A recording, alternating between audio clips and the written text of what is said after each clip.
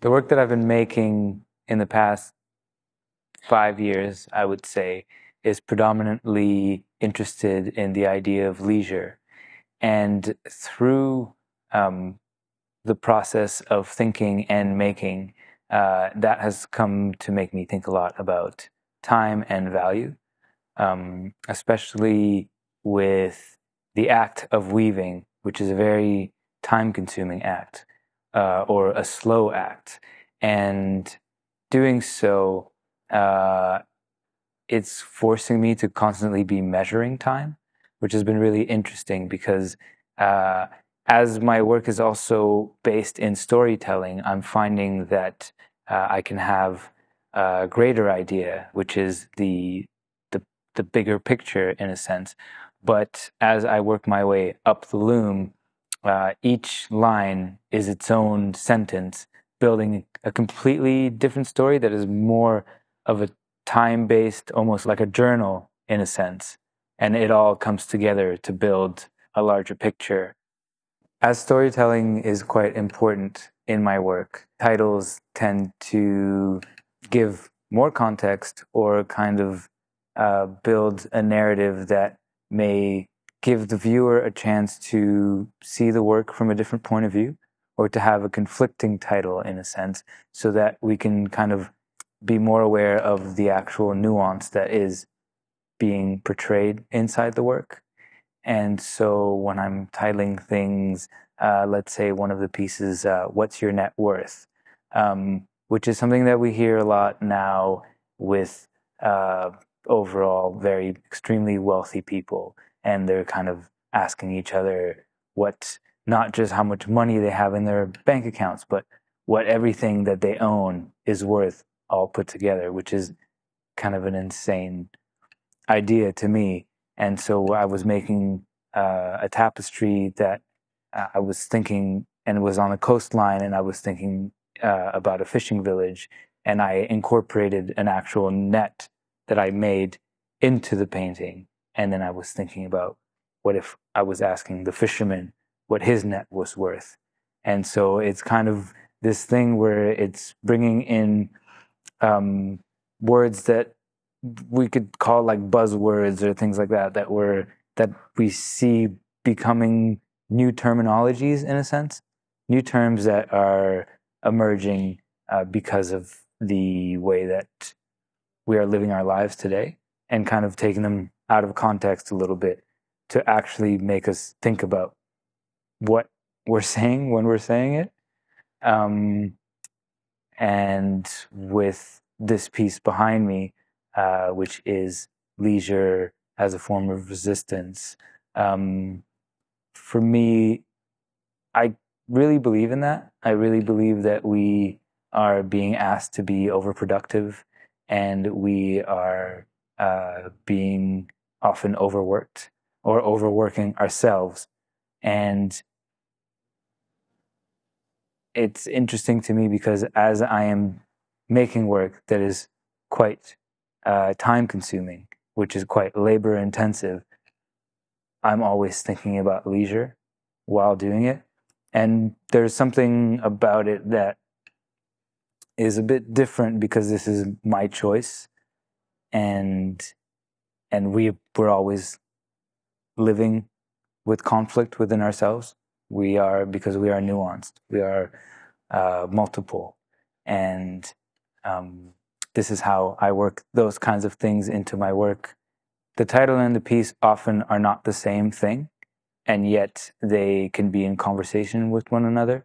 And what I like about making work is about making something and then thinking about how it can be in conversation with the world that we live in, the art world, the social construct that we're all a part of.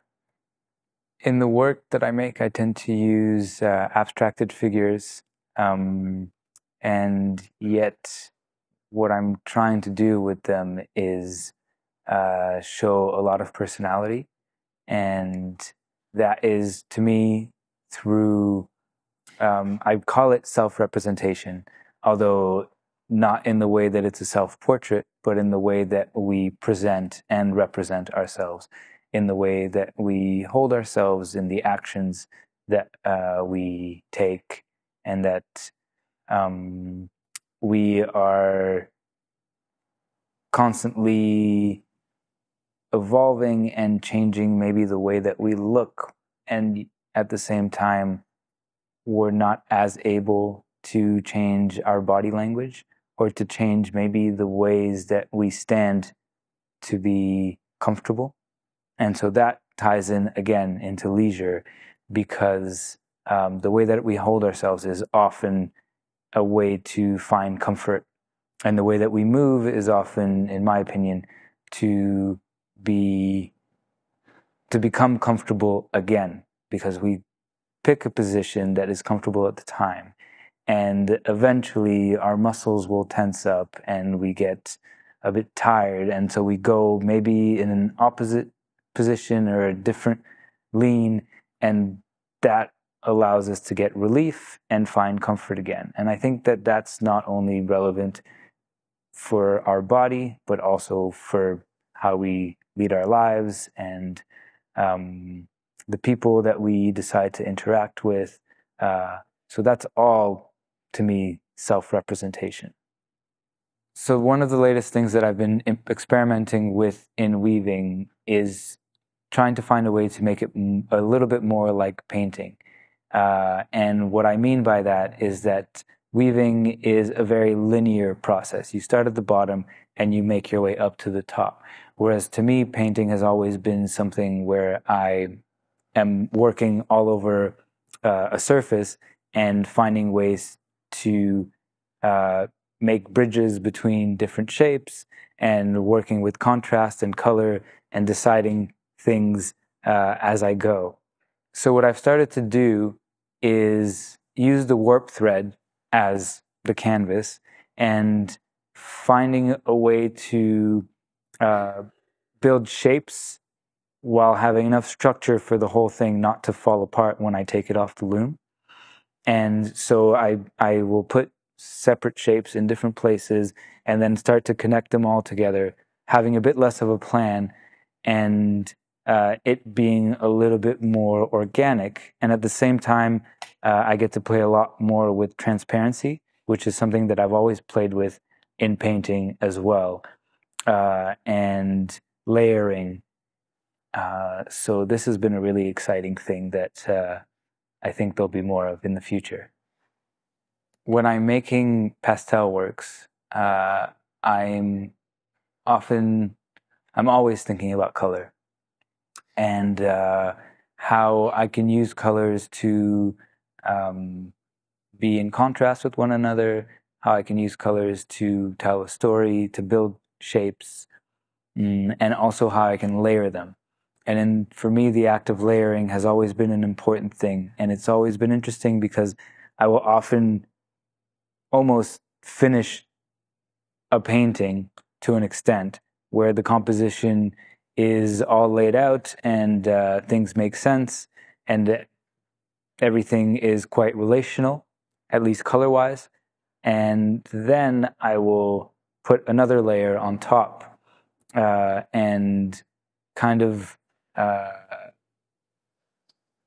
clarify some things with it, hide others, and then with the act of scraping or taking away some of the paint, then I get to show the layers that may be hidden now by what's on top. And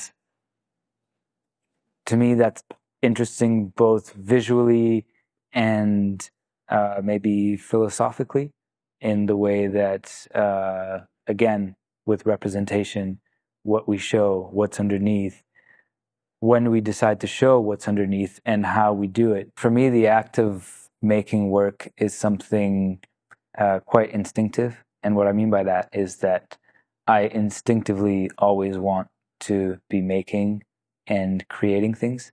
And I don't necessarily know what those things are going to be and how they will all come together.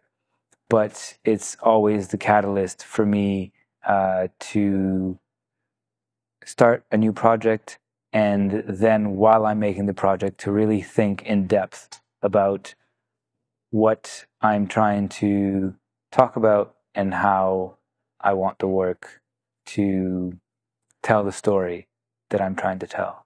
Together Atlas is inspired by one of the tapestries that I made, titled Together at Last, Alone Again. And the title is actually Together Atlas, and in brackets, the T.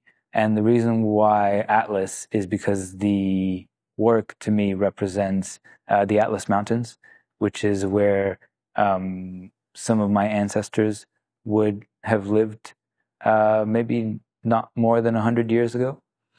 And it's a place that I have very little connection to, but that I'm very attracted by.